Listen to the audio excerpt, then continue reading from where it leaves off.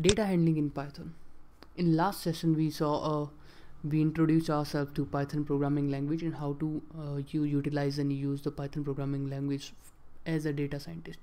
In this session we will try to understand how to handle the data in Python.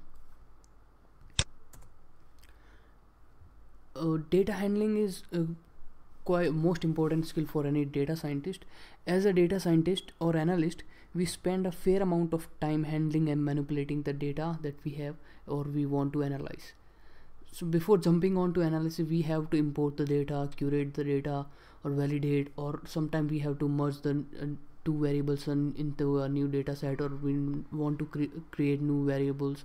We might have to delete some unwanted variables from the data set that we have, or we might have to merge the data set also. So these are some basic skills for a data scientist to have to handle any data set or before getting into the analysis part. Contents we will see of this. In this session we will try to cover what the data frames are, how to import the data frame, and working with the data set, or what kind of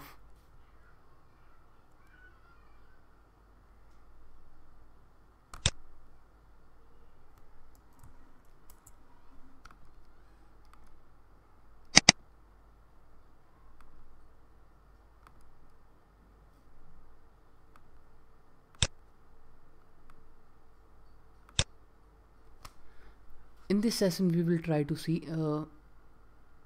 in this session we will try to understand what the data frames are, how to import the data, and what would be the checklist of after importing the data set, what we need to perform on the data set.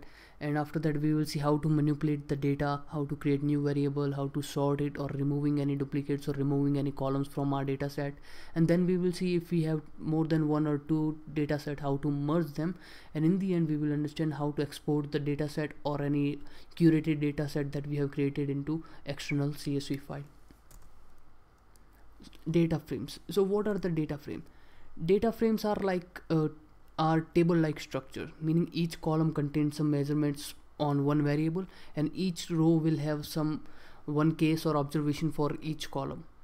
Okay, so data frames, we can understand data frames just like how Python dictionaries are, because data frames are actually Python dictionaries in their core. So to create a data set, we will see how we can create a data set or how to convert a dictionary into data set. So first we always need to for data frame or working with the data set, we need to import our pandas library. Always we have to, because this is the most easiest or most classic library available in Python to handle any basic data sets. So here I am trying to create a dictionary which is data. The name of the dictionary that I have given is data. It contains one key which is name, and the value in here I have given a list of values which would be Stan, Kyle, Eric, and Kenny. So in previous session we did not see giving any list value in as a key value pair, but here we can see that we can enter any list as a value also. I have created 4 values here in the name, and the second key which is age, I have given 4 values which are corresponding to names and age. If I run this code, I would be creating a dictionary, and if I want to convert this dictionary into a data frame, I will use pandas data frame function. Always remember the pandas data frame function. Here D is capital and frame is also capital.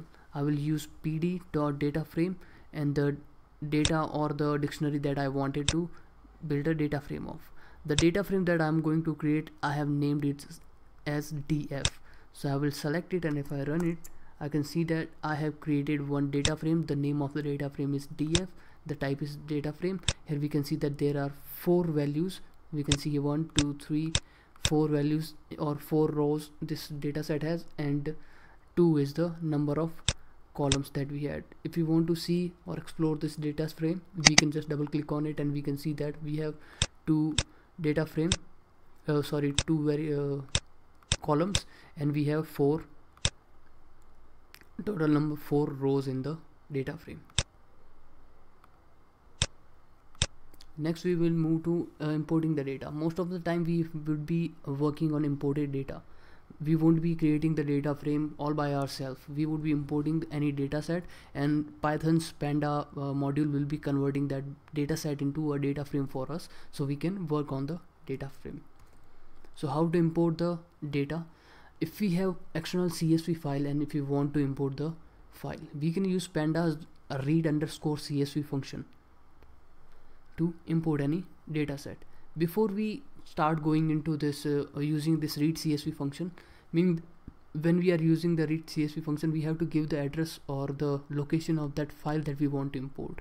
While giving the path, we need to use / or 2 double backslashes in the path. The Windows style of single backslash will not work. We will see how we can import a CSV file. So here again we need to import the pandas SPD, but we have already imported, so we won't need that. To import the data set, I'm giving the data frame name sales, and then I'll use pd.read_CSV, and in the parentheses I will give the location or the path of the file which file I want to import. I'm importing sales_sample file, so I will select this line, and if I run it, we can see that I have imported the sale data frame, which is sales data set, and a data frame which is named sales. If I double click on it, I can see that there are 11 rows, and there are few columns which we can see from the size column over here. There are 11 rows and 7 columns or 7 variable we have in this data frame. Next, if we want to import a data from Excel file, we can do that also. We need to use the Python function which is pd.read_excel. There is a bit difference in using this function. We just have to give one extra value, which is the name of the sheet, because as we can understand, Excel might have 1, 2 or 3 or many sheets in the file. So we need to give the path of the file with the name, and then with a comma we can separate, and we can just give the sheet that we want to import. And here I have given one more constraint, which is any value is equal to NA, meaning that any missing values would be considered or given the name NA.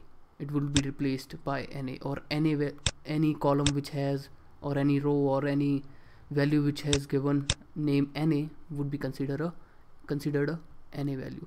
So if I select it and if I run it, you can see that I have imported a Excel file as a data frame WD data. Here we can see that this file has 2354 rows and 20 columns. And if we want to see the data frame, we can also print that, and we will be able to see the whole data frame printing in our console.